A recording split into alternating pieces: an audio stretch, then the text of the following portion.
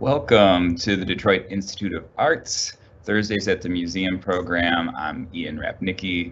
I'm a Community Engagement Manager with the DIA.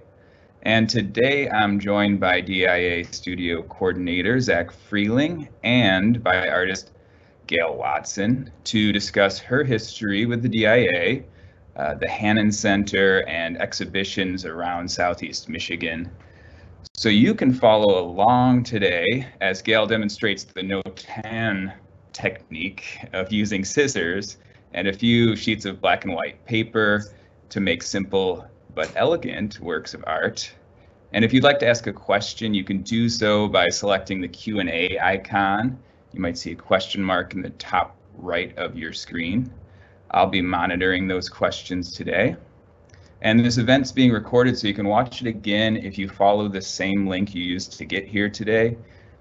For the next few days, that video will live at that link. So you can also find videos from past Thursday programs on our YouTube page. So if you have your materials ready, then let's get started, and I'll throw it over to Zach. All right, thank you, Ian.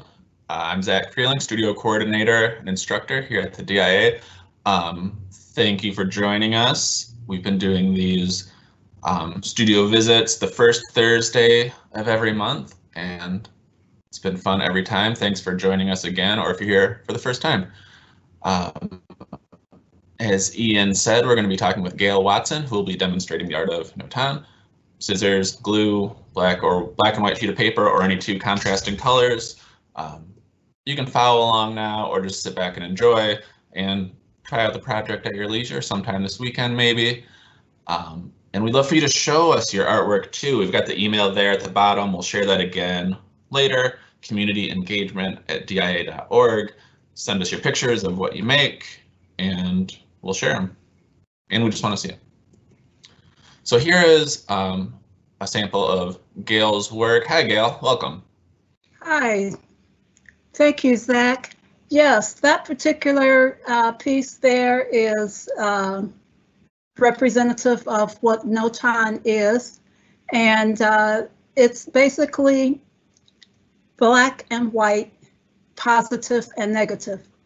And it shows how the positive and negative space are dependent on each other, that you really can't have one without the other. So this form of art, it's a Japanese form of art called Notan, was first introduced to the West in the late 19th century, early 20th century. And you can just make all kinds of beautiful designs and patterns when creating this Notan art. And I was introduced to it at one of my art classes at the Hannan Center. So I just fell in love with it. The freshness of the black and white, it just allows your eye to go to that particular design or pattern, and you don't have the any color interruption is how I like to call it. You don't have any color interruption in there. It's just strictly black and white, and it just flows. So as I said, I was introduced to it at Hannan, and we've learned so many things. My background is not art. I was actually a business major. I did not come into this world of art until after I retired, probably about 2 years after I had retired. And someone introduced me to the Hannan Center, and that's how I got involved. You're never too old to learn something new. And so I just really fell into it. Whatever was presented to me in any of the classes, whether it was painting or working with clay, I was always enthusiastic, always ready to get involved and to learn something new. But this particular black and white is something that really resonated with me. And even in pen and ink, I do a lot of work in using pen and ink, and it's, of course, black pen. But I also had an opportunity to work on some black and white over at the DIA. And I might mention that Hannan partners with the DIA. We're one of the community groups that the DIA works with. And so had a lot of fun doing that, working on different projects. And so I'd like to, if I could, maybe show you how. Yeah, Gayle, that would be great. Thanks for all of that. That's a lot of great rundown. I love hearing about, yeah, that's a great message that it's never too late to try something new. I think that's a good message for anyone. And yeah, we'll get to a little bit of those other materials and art projects and things in a bit. But yeah, I think for now, do you want to show us how you make a project? Absolutely. So you have a square. Interrupt here while we're on the subject of you getting started. We have a question from Herman, who was wondering how long you've been doing this. You've talked about starting later in life, but how long have you been doing this type of art? This Notan art I started doing probably about maybe 4 years ago. 4 years ago? Yes. Mm-hmm. Yeah, I started doing it about 4 years ago. And it's stuck with me ever since. I've learned how to do other forms of art, but this is like my go-to. I always go back to this Notan. Awesome. I appreciate you answering the question. I might interrupt periodically, so be prepared as the questions come in. That's great. We love to see questions. No, yeah, we'll try to Yeah. keep the audience kind of engaged in the conversation as it goes. Great. Okay. Yeah, and that's great, Gayle. 4 years, you've done quite a bit in that amount of time. I mean, I know you, besides your work with Hannan and the DIA, I know you've exhibited other places around town and had, been in shows. So that's great for, 4 years, not a huge amount of time. But yeah, I think I've got my materials ready. I've got some black and white paper. I've got some scissors.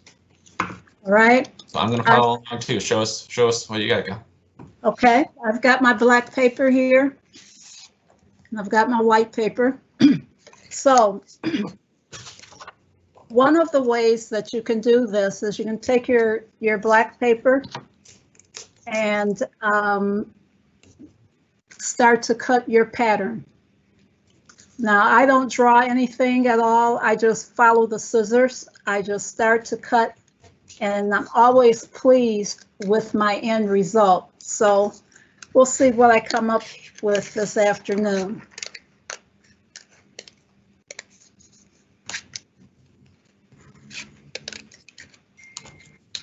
Some people like to use smaller scissors, but I've always used these large ones. And it's always worked well for me.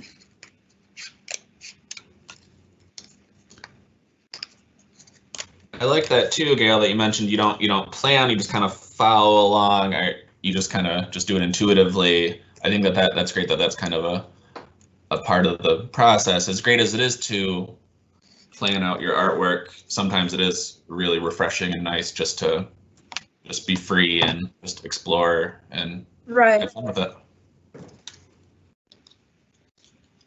So this is a very simple, basic design here. And then you want to take your white paper and start to glue this down.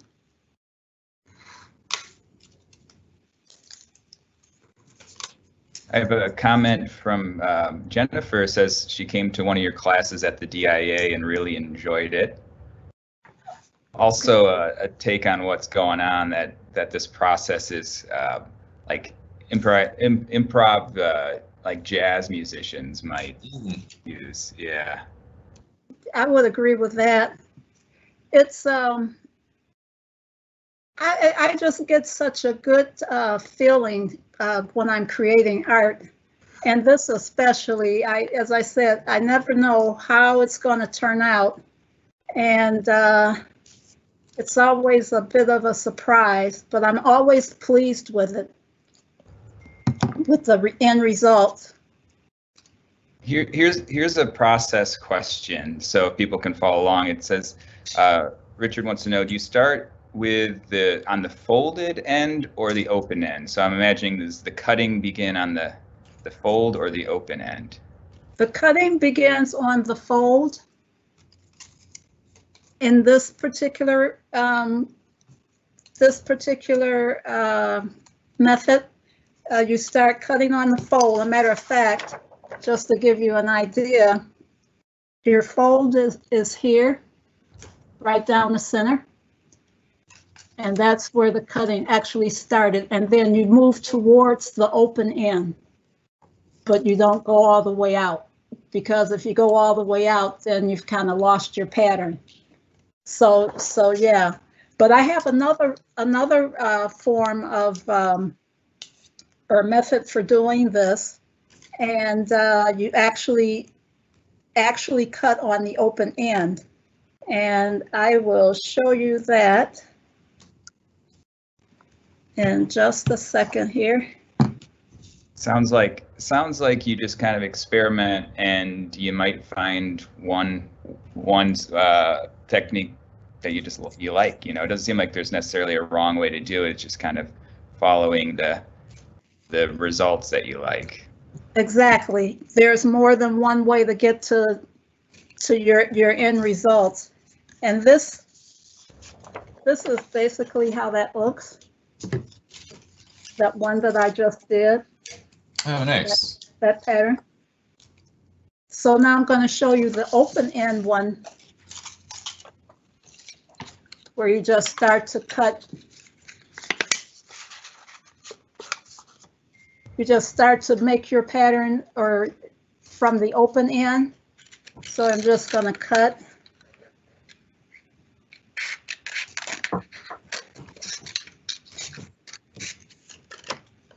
And this is what's known as an expansion square. So you're going to cut on each open end. And is that paper folded, Gayle, or is that just a... It was folded, but I'm not using the fold on this one. Is that right? Yeah, it was folded. So there's 3 ends of it, and now here's the 4th end.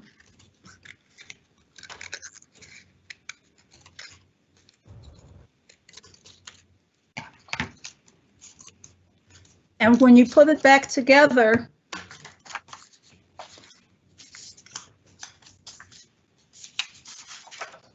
you will